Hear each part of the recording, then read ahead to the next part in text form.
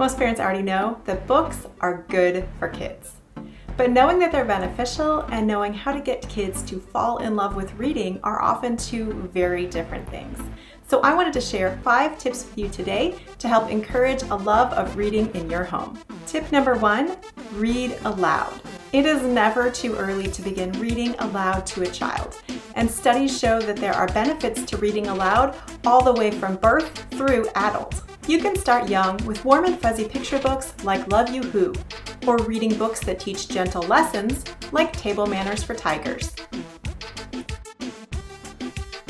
Or maybe you're looking for more interactive options, like our sound books, our puppet books,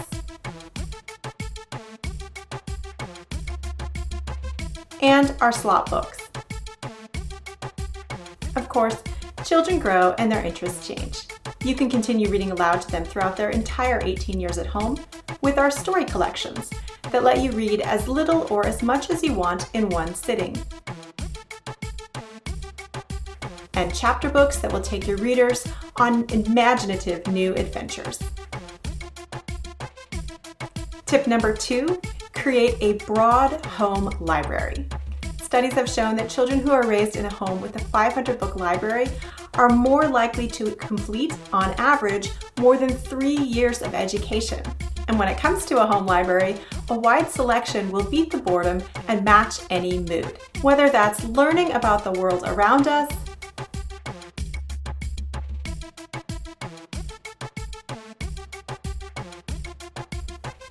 about health and wellness,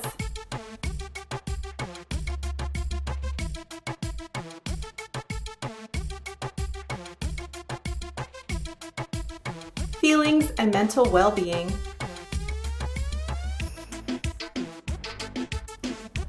science, technology, or engineering, there is plenty to choose from, including a wide range of nonfiction topics in our Shine a Light series. As you're building your library, be sure to let your kids pick their interest areas to help fuel their drive to read. If it were up to me, I would have kept my kids reading about unicorns and teddy bears for years.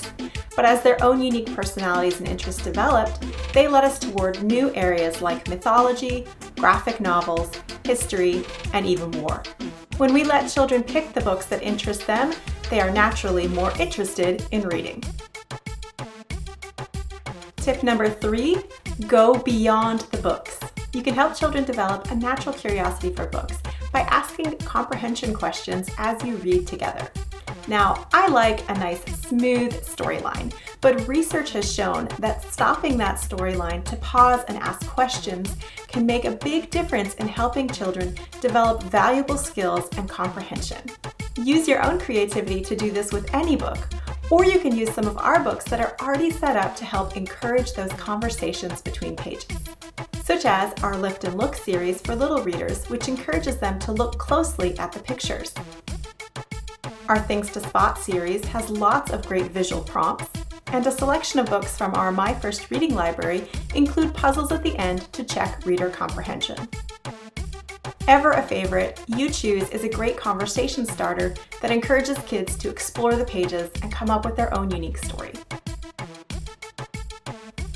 Tip number 4, give books as gifts and rewards.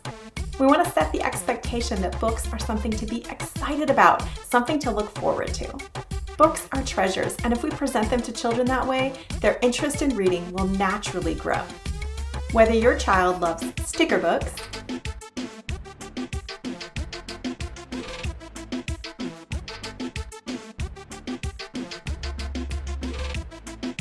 activity pads,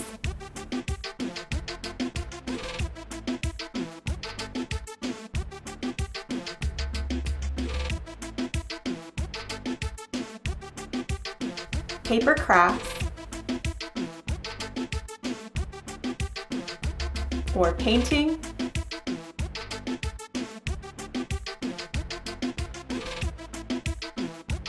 there is something for just about every interest.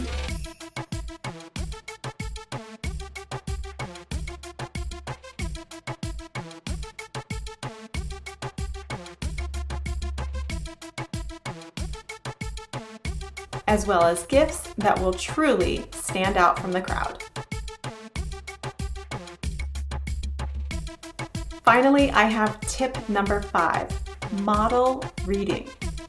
Whether they will admit it or not, kids want to naturally mimic what they see around them.